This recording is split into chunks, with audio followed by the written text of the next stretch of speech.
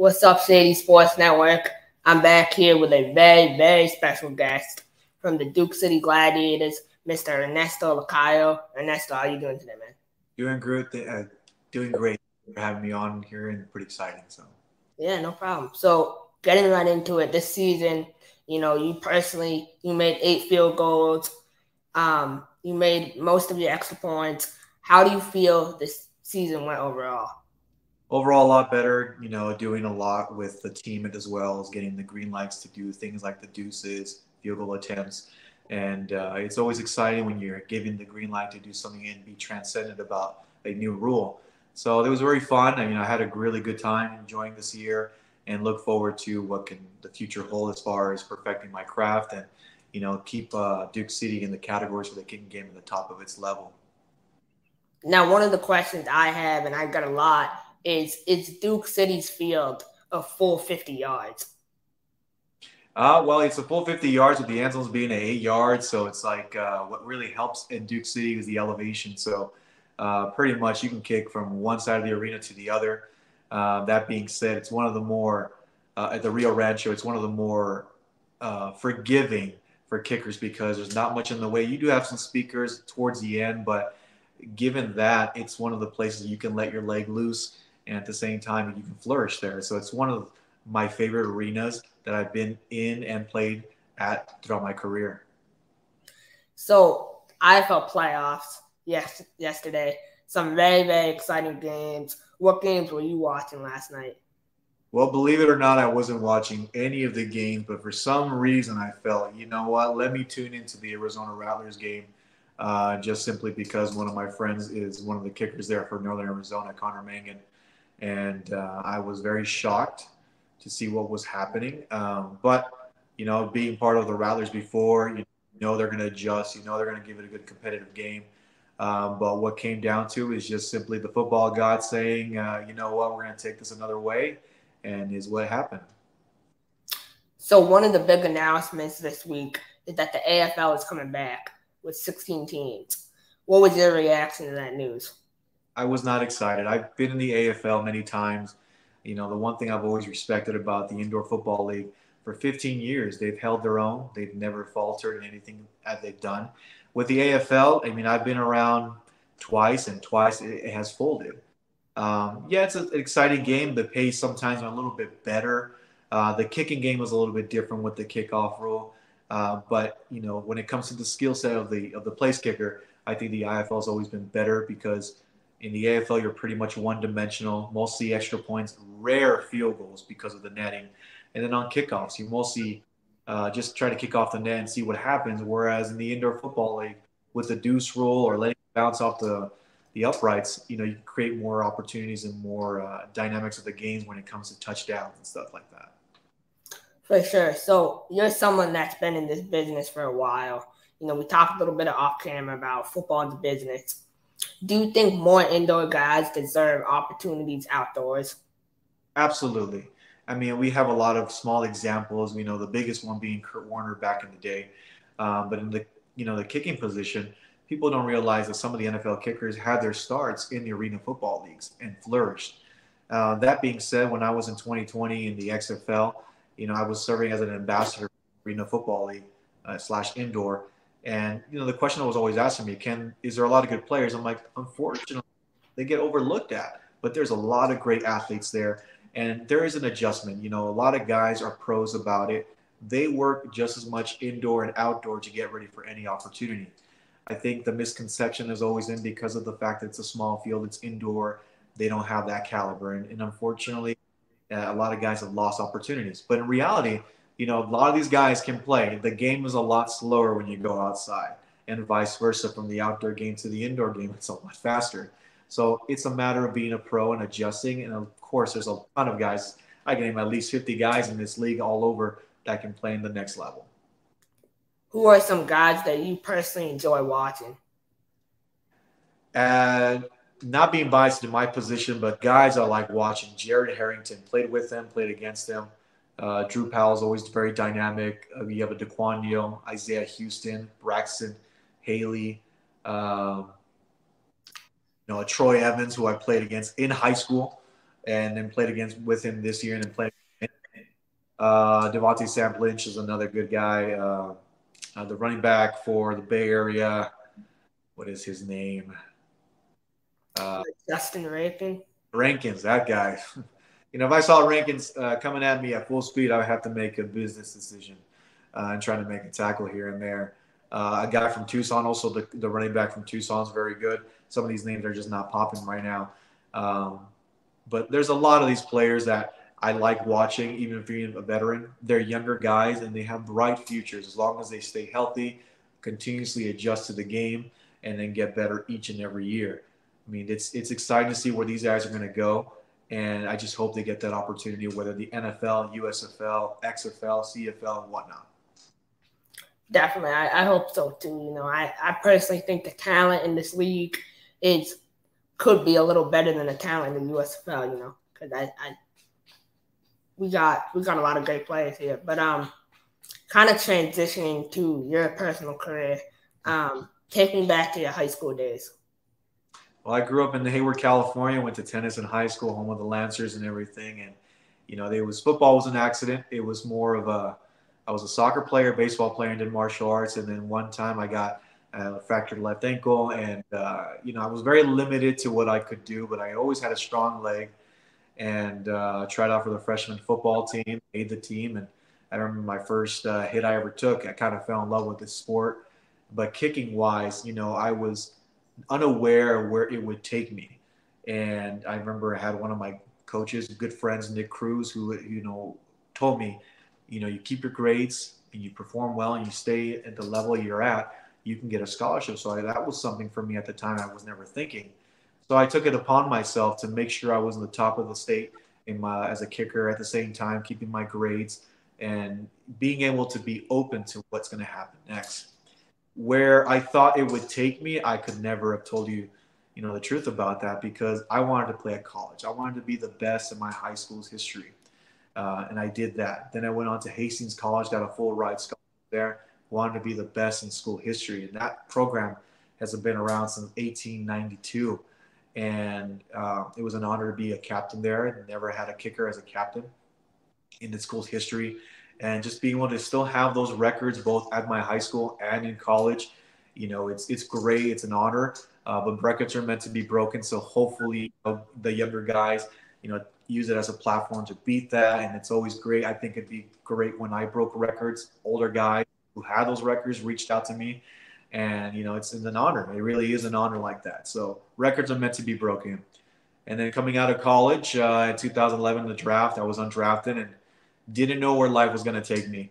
So at the time, there was a brand new indoor football team coming out in Grand Island, the Nebraska Danger, and that was my very first team ever. There's 3 head coaches in this league that were on my team. Dixie Wooten was our quarterback. Curtis Shin was our receiver. Mike Davis was the head coach. So there's a lot of those guys that were on the team. And, I promised myself when I was younger I'll probably play 5 years. But as time went on, I see what the impact I was having on the next generation, at the same time building my brand. So I continued to play. And I wanted to make sure I was always in control of my career, whether trying to move up to the NFL and making an impact there. But playing all these years in arena football, I think it's helped out a lot, not only in my brand, but also inspiring the next generation to strive and know that there's another avenue to play in professional sports if they choose.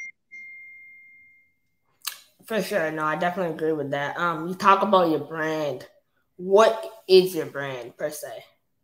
I think for me, it's, when I was younger, it was hard to pinpoint that, but now it's one of those where I want to inspire. And I was never much of a showboat of a player.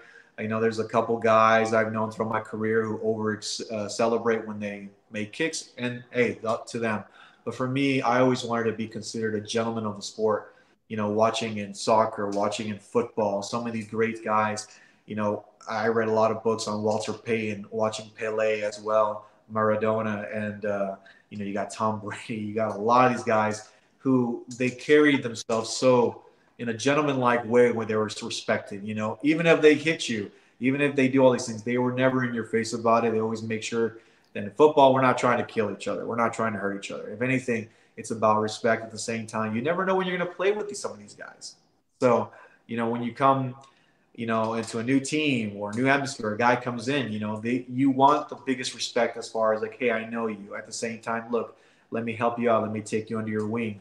So my brand has always been just trying to make sure I inspire the next generation and then also my peers in any way I can help them just to flourish in their careers. For sure, no, definitely. You're definitely a professional, and you take a lot of pride in what you do. Where does that pride come from? Did that start at a young age? I never had to look further than the means of my house to see who my heroes were, my mom and my dad.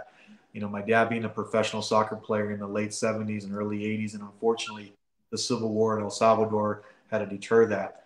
But watching him play, I got a chance to watch him play a little bit, in the 90s, but growing up, and my dad was my hero. So he always, being a military background as well, and then being a professional athlete, there was not a day where he wasn't hard on me and striving to be the best in everything I did.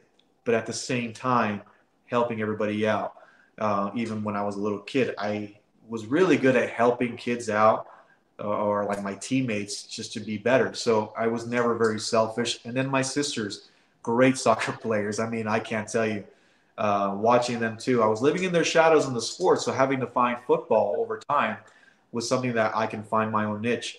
But my mom, being a doctor in the medical field as well, she was one of the most hardest working women. She still to this day has 3 jobs just because she's always bored and like to do things and keep herself busy. But, going back to my youth, seeing how hard my dad and my mother worked was what really instilled to me to be the best person I can be at the same time as a professional.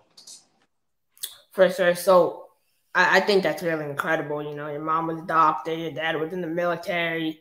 What did they teach you about discipline? Well, one of the things that they told a lot of us, my sisters, is that if you're going to do something, do it right or don't do it at all. They never wanted time to be wasted. We didn't grow up with video games. I mean, for me to go play video games, I had to go to my cousin's house over the weekend. But for us, it was always discipline, making sure that today you were better than you were yesterday and tomorrow even better. And that's something that they were doing every single day. And I'm sure it wasn't easy to balance, 3 children in sports and all the time going back and forth. But at the same time, it was something that we learned as, siblings, and we understood the task at hand. So that's something that they instilled in us every single day. That's where it comes from, my drive. And to this day, I still live through that motto. And that's a great motto to have, Discipline is really important. So what are you involved in right now outside of football? Well, going back to the training, getting ready for the leather ball, just in case any opportunity that comes around. But working with Luis Andejas here in Chandler, Arizona, he has something that you don't see anymore in the kicking game where, all of his lessons are free. He has a backyard with a beautiful goalpost to kick at. But you have a lot of kids from the elementary level to the high school level, and you get to see the development of these kids. At the same time, they get to see a professional come train with him. And I like to be the one to always go up to them and be like, hey, what's your name? Or, hey, I see this, make this adjustment. Because it doesn't help at my age to keep all this wisdom anymore. It's more to pass on. And then you never know. Because when I was a kid, seeing my heroes in the sports and then meeting them, I was like, I would tell them like, hey, you were the reason why I did such and such. So it's really good to be involved in that right now. And it's free. Unfortunately, the kicking game, it is not a poor man's sport or position anymore. It's very golf-like, and it's a lot of politics in the game. But you do what you can, and making sure keeping your name alive. I 100% agree with you. It's important to give back to young kids. Yeah. It means a lot to them. So obviously, we talked a little bit about what you're involved in outside. One of your nicknames is the most interesting man in the world. So how did that nickname come about? Well, I mean, there's many variations of that story. So I remember in college seeing all those commercials with Dos Equis and everything. And even then, I remember guys were calling me that. But it's because of, I'm very quiet, especially when it comes to practice and games. And then, the guys see me or teammates see me doing a lot of things. They're just like, well, he can do that. I'm a big car guy. I'm a big reader. I used to do, my minor was in acting. I was a history major. So all these little traits that I have. But this year, I have to give a lot of credit to our announcer, Sebastian, because he's the one that came up with it, and it just stuck. And it became a pretty funny thing. And a good niche and everything. And I always tell the young guys coming into their first year or second years, you have to win the fans. You have to win the fans. It's our profession in the arena game is kind of like the WWE, where you have to build a character that they can grab on. And, at the same time, it may change over the years. I mean, I used to come out in a sombrero and used to toss that in Wichita, Kansas, and in Vegas, and they loved it. Now, is it something that I enjoy? No, but you play to your crowd at the same time. And so this year, I had a little bit of fun with that most interesting man niche or character because I love those commercials.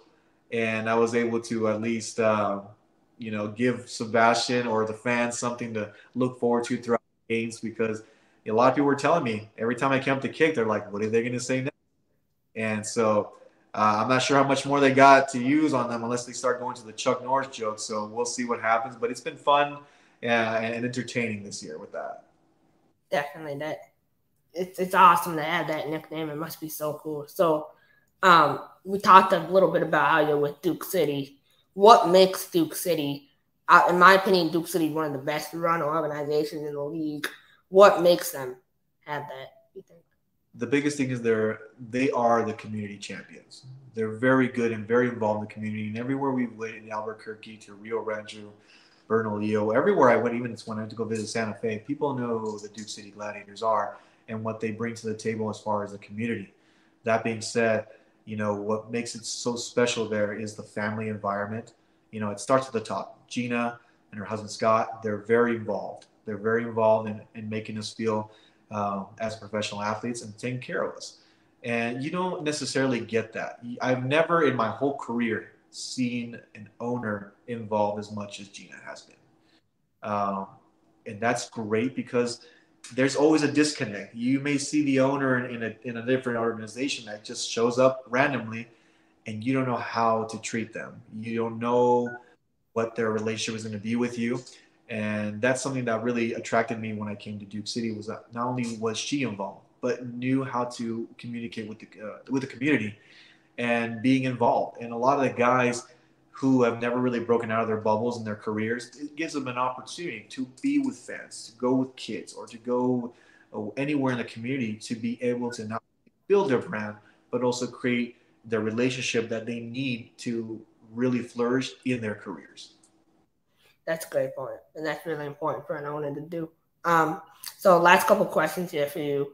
Personally, what's your next step in your football journey, and how many more years do you think you have in the tank? Wow. I probably would have, every year I always give myself a number of how many more years. Every time I say that, it seems to keep going longer and longer. I'm going to be entering my 13th year as a professional. I'd like to be able to tie or surpass, to me, the greatest kicker in arena football history, which is Mark Lewis. 16 years. That's incredible. And now I don't know if anyone's going to catch up to his points, but to be able to get to that mark would be great to be amongst that elite. One of my favorite kickers, Parker Douglas, is getting inducted into the Arena Football Hall of Fame this year, Indoor Football Hall of Fame. And, I already surpassed him in years, but the impact he made in the game, wow, it's going to be amazing. Well, what's next for me? Get ready for the next season. At the same time right now, getting ready with the leather ball just in case the NFL calls. This is about the time when they start bringing in guys for workouts or XFL, hopefully getting an opportunity there again. That being said, there's a lot of things that we can always work on every single year to get better and beat the elite in our game. So looking forward to coming back to the city, being back with the fans. I think the fans have welcomed me extremely well in Duke City. And, gives a new avenue and stuff like that and things that I can provide, continuously be the Deuce King at the same time, now adding a new element to the game in the drop kicks.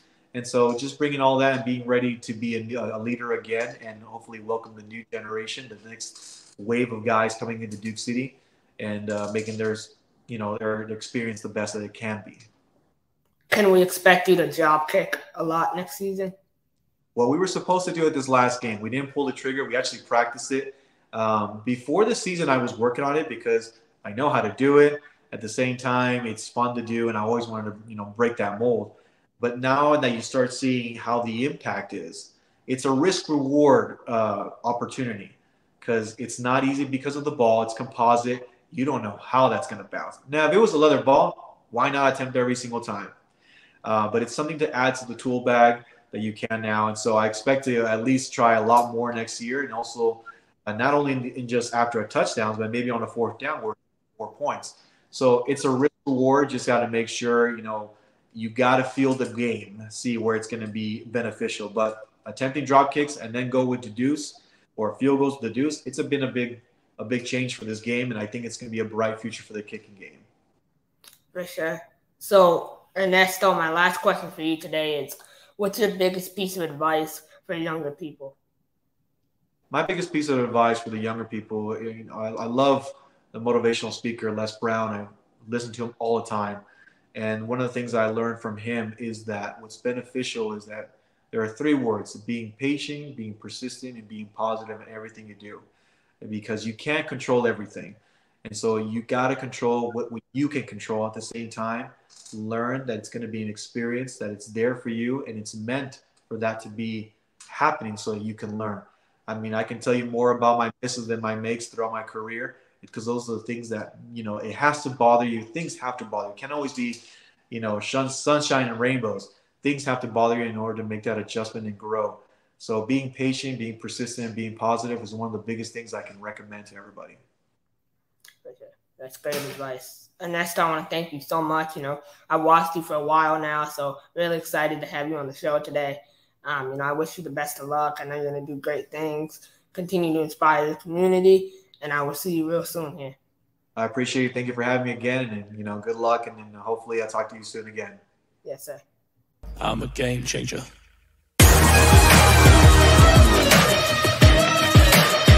I'm a game changer.